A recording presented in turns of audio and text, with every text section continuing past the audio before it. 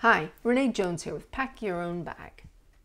Belief is essential because it means we're more likely to be all in.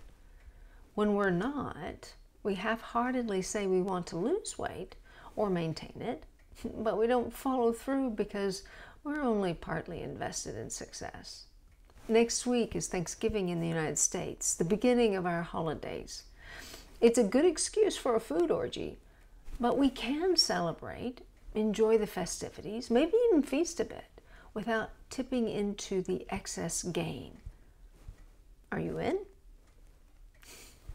The holidays are a microcosm of long-term management.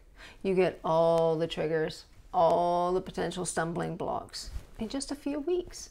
Yay! Yet year-round, the calendar is full of celebrations. Sure, there may be times when you choose to be more relaxed, and that's great and appropriate. And if you can get clear and committed to the ideas I'll be sharing over the next weeks, you can make your own choices around food rather than feeling pressured or guilted into compliance. Do you like that idea? First, know your triggers. What drives you to food?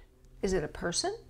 A frustration, something someone says, or food pushers who try to guilt you into something? Get specific with your triggers. Write them down. Capture them when you feel it, because knowing the specifics will help you prepare for it or even unwind it.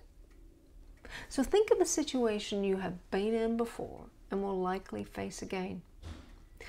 What do you need to be prepared to face it? And how can you choose to do something different? Oh, you mean you can do something different? Of course. But we haven't done it that way in the past, so it doesn't feel right. Yet. I get frustrated with myself when I can't get past a reaction or behavior in some areas. And the same can apply to my food behaviors.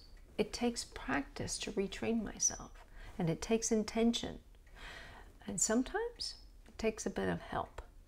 But a different reaction can make the whole thing feel better. Leave you feeling better. Second, know what works for your body. This is the first concept in my 3YB process. You have to know what works for your body. Not your mother's or sister's, not your friends. What works for you? What keeps you satisfied? And how can you choose more of that at whatever meal? What drives you to cravings or makes you anxious or angry? Or what makes you feel happier and healthier? What do you want to choose? Over the holidays, I know there are foods that will stick like glue to my hips. I know the quantities I can reasonably take in and how to approach the day physically if I just will.